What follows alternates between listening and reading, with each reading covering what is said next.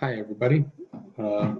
Give you some information here regarding the blinking LED program, just a couple of look fors. What am I going to be wanting you to do as far as formatting goes, that kind of thing, as we move forward into this 3.1 unit about programming and some of the stuff that we're going to try to do here. So first things first, whenever I open a program up, the first line I should see is something about motor and sensor setup, and I can tell that hasn't been done yet because there's nothing up here that says like pragma, which is the first thing that you normally see. So I need to go to motor and sensor setup, select configuration, and choose the POE sim testbed. So now I can see, all right, your motors and sensors are set up. I should see things automatically start to color code as we get down below.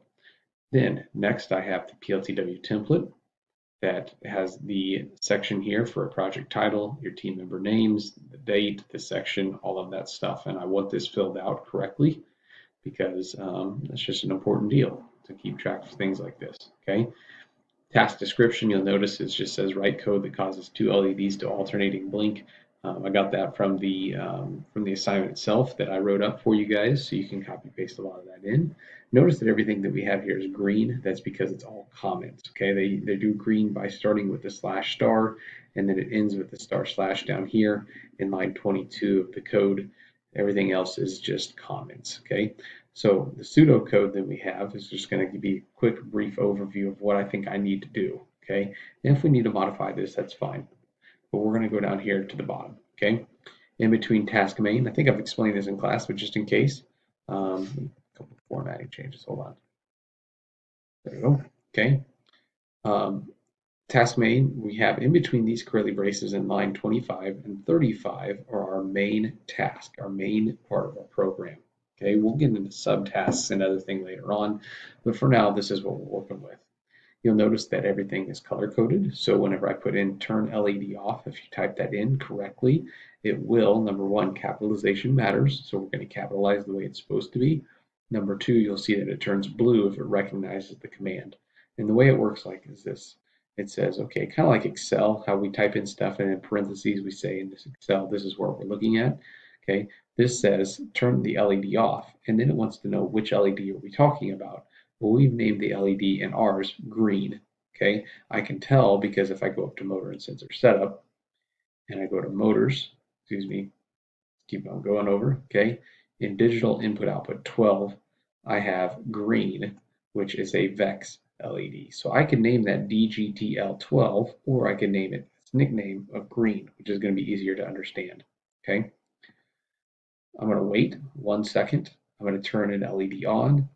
Which LED? I'm turning on green, so on and so forth, and this is going to repeat for a while. Okay, a couple of things to notice. First of all, notice the comments that I've left. This is really what I'm interested in the comments section, more so than the pseudocode, because it's kind of the same deal in my mind. Okay, and I don't have a programming background, so hopefully I'm right on that. But notice that they're all formatted so they start in the same spot. You can use the tab button to get over there.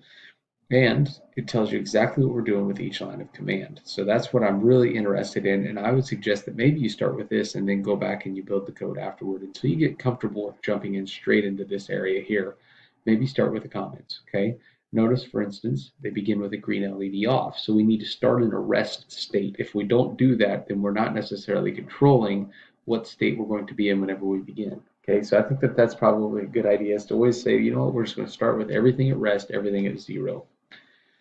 Other things that you might notice, okay, the semicolon here. There are a lot of questions for people that are new to programming as far as what is a semicolon. And the problem is this. When we program, we are going to use decimal points in the mathematical sense sometimes. So if we have a decimal that represents a mathematical decimal, like a 1.2, we need a different symbol to represent a period because the programming language doesn't allow us to use a period for both of those. It can't tell the difference. So we use a semicolon like a period. In other words, if you could say a complete sentence whenever you were talking about a command, use the semicolon at the end, like this. Turn the green LED off. That's a complete sentence. It gets a semicolon. At the end of this, wait 1 second. That's a complete sentence. Throw a semicolon at the end, right? And we're going to do this. All of these are complete sentences, so that each one of them gets a semicolon. If you forget the semicolon, it's really, really going to throw things off.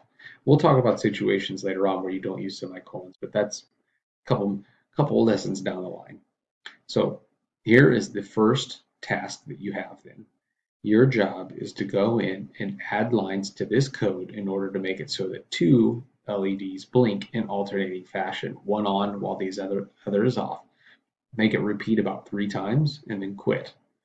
You will have to go into motor and sensor setup and add a second LED. You'll have to go get an LED out of the supplies at the back of the classroom, and you'll have to actually plug it into the correct location. You'll need to give it a good name. And once you have that name, you should be able to add in the lines of code and the comments pretty quickly.